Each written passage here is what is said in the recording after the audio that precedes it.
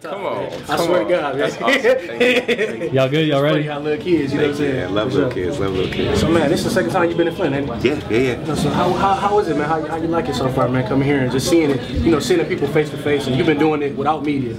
So you know what I'm saying? Yeah, doing it I mean, it's beautiful. It's also painful. You know what I'm saying? To see all that's happening. I keep saying the stories of, you know, before anybody knew who I was working at an organization called Artists in South Africa. And what we did is we raised funds for children infected and affected by HIV/AIDS in South Africa as well as in the States.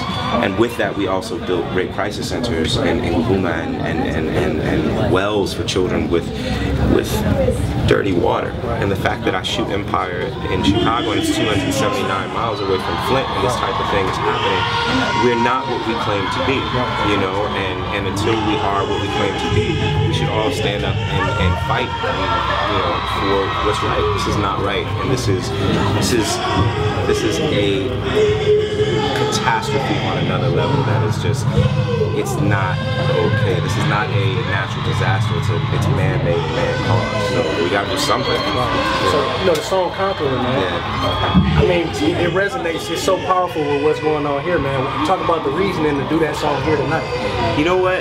It's interesting because my schedule was so crazy that at the very last minute I was able to like move stuff around and call up Gina Belafonte and Ryan and Jesse and be like, yo, like I can come, I want to come.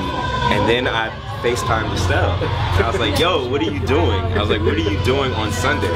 And she's like, oh, nothing, I'm gonna go back to LA. And I was like, come to Flint. I was like, come to Flint. I was like, come to Flint.